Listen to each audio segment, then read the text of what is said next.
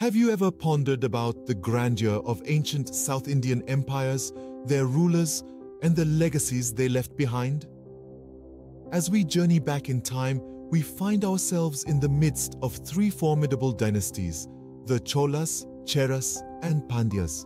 Situated in the lush landscapes of South India, these empires had their unique identities and rulers who were instrumental in their rise. The Cholas, hailing from the fertile basin of the Kaveri River, were led by the visionary King Brihadeeswarar Chola.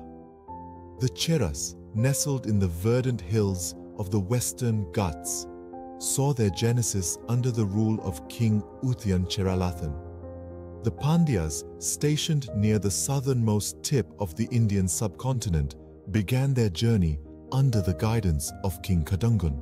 These rulers embarked on ambitious conquests, expanding their territories and asserting their power. They laid the foundation of their respective empires, setting the stage for an era of unprecedented growth and prosperity.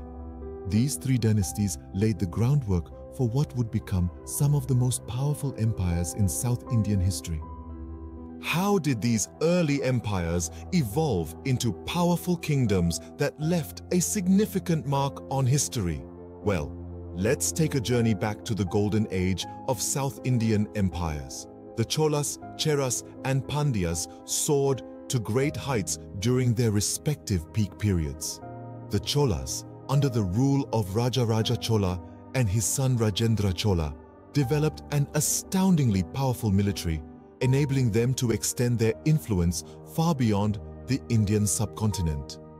The Cheras, on the other hand, amassed immense wealth through their flourishing spice trade with distant lands. Their economic prosperity was matched with a deep dedication to cultural development, as seen in their patronage of literature and art. Meanwhile, the Pandias, known for their naval strength, left a unique cultural footprint with their remarkable architectural achievements. Key rulers like Nedonjalian, Chenguttuvan, and the legendary Cheran Chenguttuvan played pivotal roles in elevating their empires to new heights. The golden age of these empires saw them reaching their zenith in terms of power, wealth, and cultural influence. What led to the downfall of these once mighty empires, and what legacy did they leave behind?